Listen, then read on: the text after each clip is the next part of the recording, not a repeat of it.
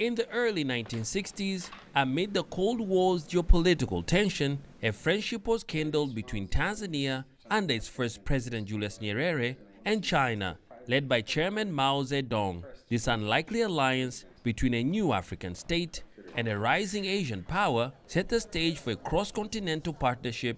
A friendship treaty signed in 1965 is still active 6 decades later. We have traveled together as two people in countries a long distance. And today we stand strong together.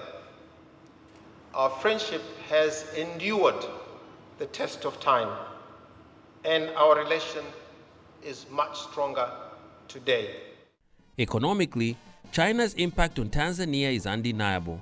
From financing the Tazara Railway in the 1970s, a monumental infrastructure project that connected landlocked Zambia to the Tanzanian port of Dar es Salaam, to the modern-day Belt and Road Initiative. Experts say Chinese investments span various sectors, including energy, mining, and telecommunications, creating jobs and spurring growth for Tanzania's economy. These companies have brought an investment of more than 11 billion US dollars. And they have created almost 150,000 jobs for Tanzanians. And we still continue to receive more companies. And this year alone, we expect to have more than 20,000 jobs created by the investment from Chinese companies in Tanzania. So why not important? It is. We should maintain it and, of course, go further and beyond where we are. Beyond economics, the cultural and social exchanges have enriched both societies. Chinese language and culture have found a home in Tanzania with the establishment of Confucius Institutes, while Tanzanian arts and Swahili language programs have begun to make their mark in China.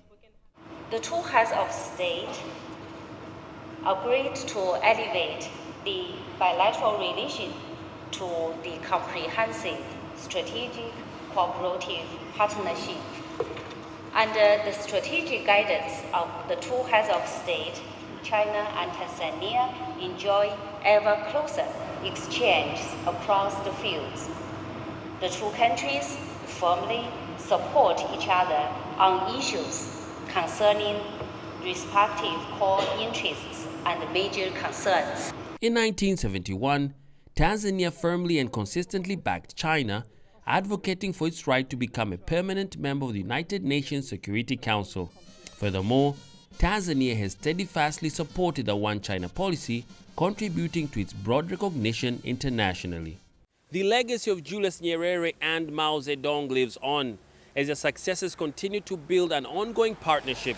It's a testament of how far-reaching visions can shape the course of history, bringing diverse nations together for mutual progress. Daniel Kijo, CGTN, Dar es Salaam, Tanzania.